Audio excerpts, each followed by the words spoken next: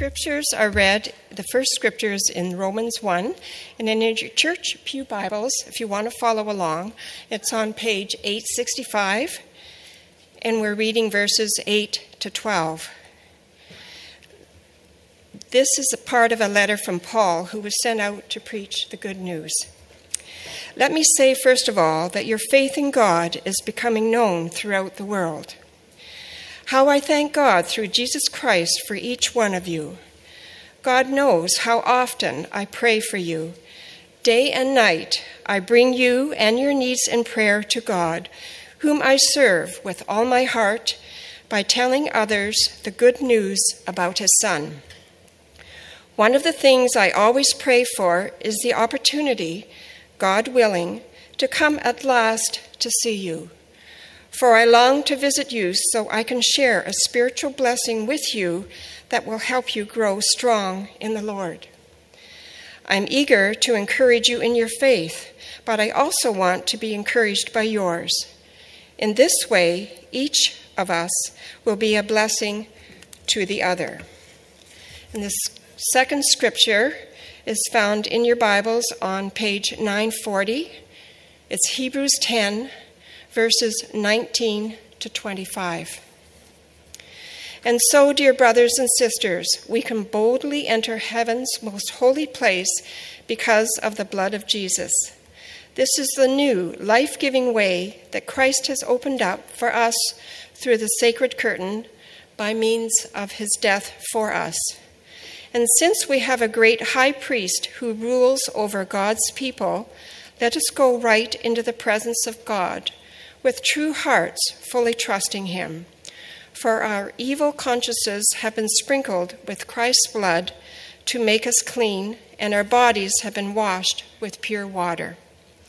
Without wavering, let us hold tightly to the hope we say we have, for God can be trusted to keep his promise.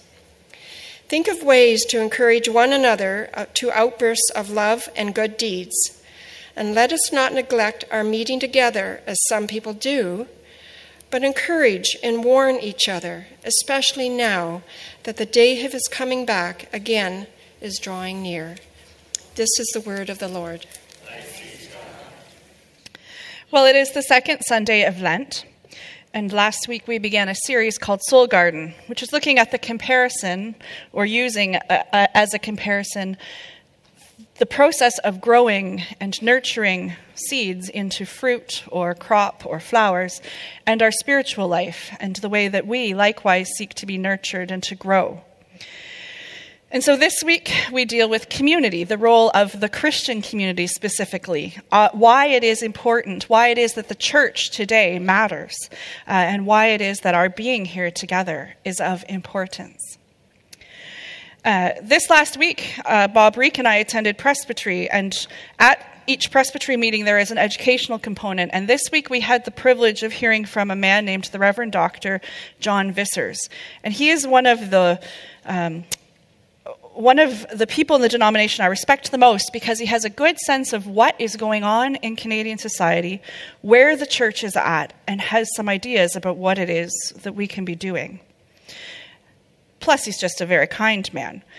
And one of the things that he emphasized on Tuesday is something that we all know, which is that there is a perceptible shift in Canadian culture.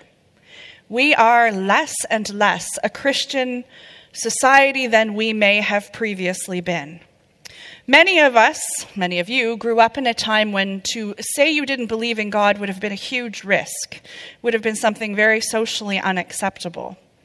I grew up in a time where many of the parents who left the church as teenagers and young adults did not take their children to church. And so while my peers and friends watched The Smurfs, I learned about Jesus. Now, at the time, I felt hard done by, but in hindsight, Jesus probably has more lasting significance than The Smurfs, although they are enjoyable. And one of the things that he used to point this out was statistics. And I don't really like to get out statistics, but it's interesting for a brief moment because it shows that whereas in 1971, 41% of Canadians identified as Protestant, now in 2011, which is our last census, only 27% do. And whereas 47% used to identify as Catholic, 39% do. What is most interesting on that screen, though, is that since 1971, the number of people, the percentage of people in Canada who claim that they have no religious affiliation or belief has risen to nearly a quarter of our population, 24%. And this presents us with a very real challenge as the church, because we're no longer looking at bringing people back to church because they weren't here to start with, right? And it's not about reintroducing people to Jesus. My dad just made this comment. It's not reintroducing people to Jesus. It's saying, hey, this is Jesus. There is this guy, Jesus. And so we have choices to make as the Christian community, to decide that what we do together is completely irrelevant and unimportant, and to get discouraged and defeatist and say, well, why do we even try? Because Canada's just going to be secular and there's going to be no room for the church anymore. We could do that. I don't particularly feel like that's life-giving and a cause you want to jump onto. Or we can say, all right, this is the reality. What do we do in the face of it? Is what we do together important? And if it is, then how do we interact with a world that's changing? I think as part of that, we have to first more fully understand the culture and the context we're in. And not just in terms of Ron Collins having to learn what Facebook is, or Judy having to hop onto Instagram, not that kind of understanding, but really understanding what has happened in terms of shift in attitude and mindset. And Charles Taylor, a Canadian philosopher and a Quebecois parliamentarian, well, he tried to be a parliamentarian, a politician, wrote a really interesting book called A Secular Age. It's 800 pages. Good news, you don't have to read it. I did some reading for you. But basically, what he identifies is 3 forms of secularism that he calls secularism 1, 2, and 3, because that's handy. So I want to run past those really quickly and then talk about what the church, how the church can counteract some of that and what we can do in response to it. Secular 1 refers to the decline of religion in the public square, right? We don't see it as much in small towns as as other places. I'm still allowed to pray at the cenotaph as the chaplain, but we see it in that you can't pray in school. There isn't prayers in the swearing-in ceremonies of governor generals and things like that. We see that I don't even really remember when it was a lot different than that, but there is less. We are less presumably Christian in the public square than we used to be, and we see that decline. Secular 2 sees a decline in religious belief and practice, that people generally are believing less the things of faith and practicing them less. That one is easier for us to address than secular 1. And the third one is secular 3, and this is where I really want us to think today, because secular 3 represents a change in religious consciousness. As I mentioned, many of my friends growing up, my friends who have 5, 10, 15-year-old children now, did not grow up in church. And guess where they don't take their kids? Church. There are so many competing ideas about how we should live our life and what we should value most and what we should focus on. And for so many, for now fully a quarter of Canadians, God is not one of them. And faith is not one of them. And so we have seen this change in the consciousness, even in the awareness that faith and religion is an option. And so there is a challenge for us. There are all kinds of books being written about flashy ways to present the gospel. Flashy ideas like your minister should be a cool guy in his mid-40s who wears a Hawaiian shirt and says yo a lot. There's all kinds of ideas out there that look at short-term solutions. But what we really need to do as the church is re-embrace our role as the Christian community. What it is that we are meant to do and what it is that we are already doing and how attractive that can be if we learn to communicate it well. I believe that the church and the Christian community can be an agent of change in our worlds if we are up to the challenge. A man named Karl Barth speaks a lot about a number of things, including what the purpose of the Christian and the church is. And he says that our purpose, the reason that the church matters, is because we gather, we nurture, and we instill knowledge in one another in gathering people together. We uplift those people by encouraging them to a particular and a different way of life and to be transformed. And we send them into the world to present an alternative, the kingdom of God. And so as we go through these different aspects, I want to tell you a story along the way for each one. When I think of gathering, I am reminded of a man that many of you knew who grew up and spent his entire life in this church. And I had the privilege of visiting with him many times before his death in my short number of years as his minister. And all of his life was spent here. He was baptized here. He had memories of how the ladies that taught him Sunday school and the men that preached on Sundays in that time formed him and made him feel that this was a safe and a good place.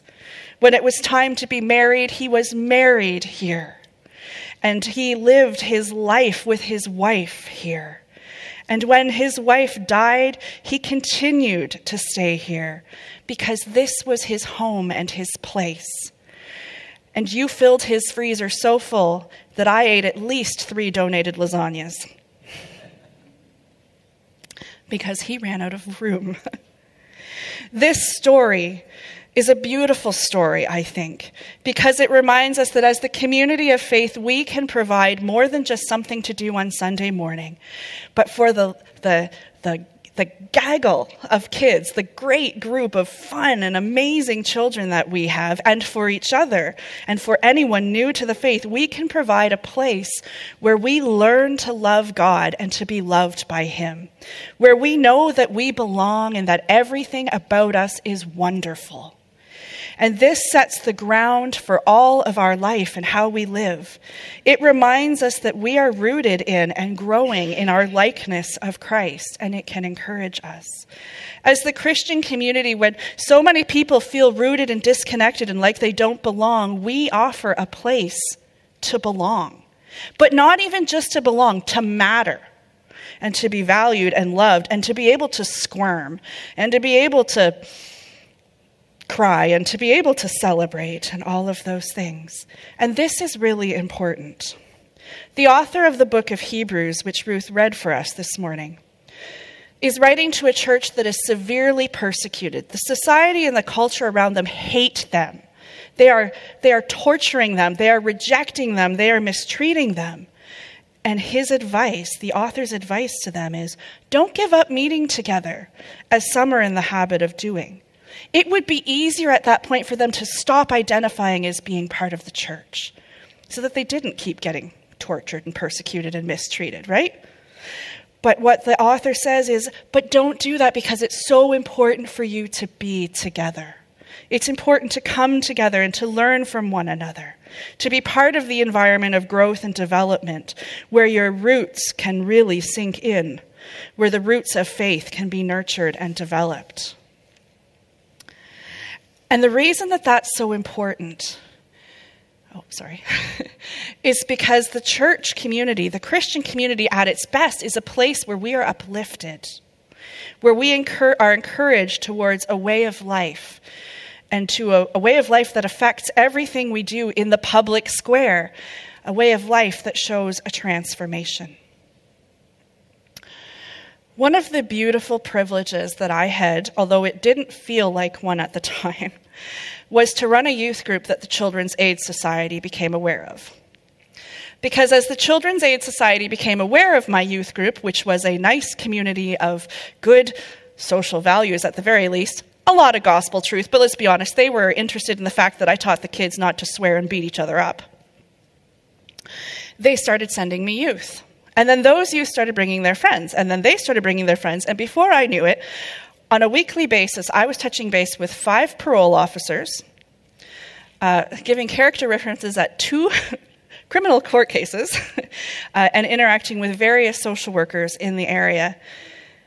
assuring the probation officers that the kids that said they were coming to youth group actually showed up at youth group and weren't, using youth group as an excuse to go and continue breaking the law and all these sort of things. And one of the people that came to me first, one of the first ones, my induction by fire, was a young man named Carl. And I spoke with Carl, and he's okay with me talking about this. Carl came from a family where the solution to everything was to drink or beat the crap out of someone. That was your response to everything. It didn't have to be big stuff. That was my seat, and you took it. I'm going to pound you. You looked at me wrong. I'm going to beat you up. So he had a parole officer, probably no surprise. And when Carl started coming to the youth group, the parole officer said, this is never going to work. You can be as nice as you like to this kid, but you're never going to love him into change. And I said, you're right, but God might. And over time, and over several times of being told he had to take a 3-week break, think about things, and he could come back. And over years, myself and the other leaders saw God do wonderful things in Carl. Not because of us, but because we made a space for him and God did the work. When he first came, we would say, there's Carl, hide the knives, half as a joke and half as a truth. By the last year of his time with us at the youth group, Carl played Jesus in our Maundy Thursday service because he begged to. He wanted desperately to be Jesus and to say to the criminal on his left in a drama, you will be with me today in paradise. Patience, a dedicated group of older women who cooked for him every week and for his friends. Love, the ability to keep coming back, changed Carl's life. And we kept him out of jail. And when I think of that story, I think of the beauty of what the Christian community can do as it encourages and uplifts people and encourages transformation. As we preach to each other and live out together forgiveness and patience and kindness and love and gentleness and goodness and self-control, it can make a difference in the lives of other people. People who have been in church their whole life, like my first example, or people who are new to it. It is as we live and move together as the Christian church and uplift one another that we begin to change the world around us. And so Paul prays, or the author in Hebrews, rather, encourages us to think of ways to motivate one another to acts of love and good works. Not just acts of love and good works in the Christian community, but in the world. But this community is where we incubate the courage and the ability and the desire to do those good works and those acts of love. In Romans, Paul says that one of the things that he has prayed for over and over is the ability to go and to visit the church in Rome. Why? Not so that he can give them all kinds of theological instructions. I mean, he does do that. There's an entire letter in the book of Acts, and it's pretty heavy theologically.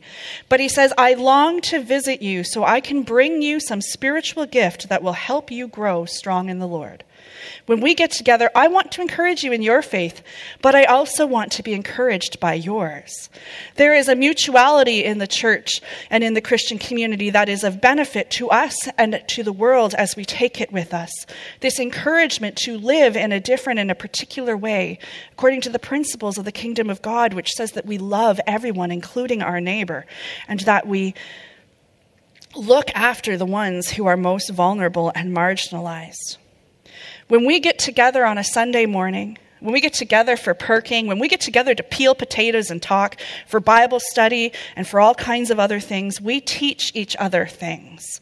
And we remind each other that being a Christian is not a solitary practice. We are not alone in holding on to and expressing our faith, even if it feels like it sometimes. In being together, God gives us the gift of learning and growing, so that we can show each other and encourage each other and move and motivate each other to live and walk following him. It takes a lot of work to live out the gospel. It takes a lot of work to live out the principles of God's kingdom, where last is first and greatness is found in service. There's no denying that the gospel asks us to be different. And there's no denying that we need one another's help in having the courage to live it. Because not only is the Christian community important for nurturing us and gathering us and uplifting us, but another important aspect of our Christian community is leaving it, going into the world, coming back to get refreshed, going into the world and living, coming back for more encouragement, and going out into the world again and coming back, right? It's that constant thing. You don't fill your car up with gas once and then hope you can drive for a year, right? And so there is this aspect of sending, the church sending and going. But for what purpose? To show the world how right we are, how flashy we are, how fantastic we are? No. We send each other out and we go out together so that we can continue gathering, right? So that it becomes a circle. So that we can continue gathering others into the community so that they can learn the ways of God's kingdom. Now, the thing is, it's really tempting just to gather people that look like us, right? Middle class, affluent. Well, we're all white, let's be honest, right? Grew up with some kind of faith, social norms in place, reasonable moral choices, or hiding the ones that weren't. You know, it's easy to want to just go and gather those that are like us. But what we see in the gospel is that a truly healthy Christian church and community looks at welcoming anyone, the poor, the sick, the blind, the immigrant, the previous criminal, everyone, so that they can be transformed as we have been by the love of God. And that is how we respond to secular 3, that change in Christian religious conscience, rather, is by going and saying, hey, are some things in society not working for you? Do you feel like you're forgotten and overlooked and that nobody cares whether you have enough food for you and your family? Well, guess what? The church does. We care. God cares. Or, hey, are you really tired of working 24/7, 365 days a year to still barely make it? Is that working for you? Or do you think something else might be more important? Hey, the church has some thoughts on that, on what matters most in life, affluence or faith in God. We have a great gift in our faith. And because most of you, like me, have had that gift all your life, we forget how wonderful it is. But we have the gift of knowing that there is a God who cares about us and calls us to a better and a different way of life. And it's our privilege to extend that gift to other people. We can't assume anymore that our friends and neighbors understand us when we talk about faith, when we talk about the gospel or being saved. Saved from what? Someone asked me once. Try to explain that to someone with no concept of sin. And so sometimes the language that we use is going to have to change. We're going to have to be creative and think about new ways to communicate constant truths.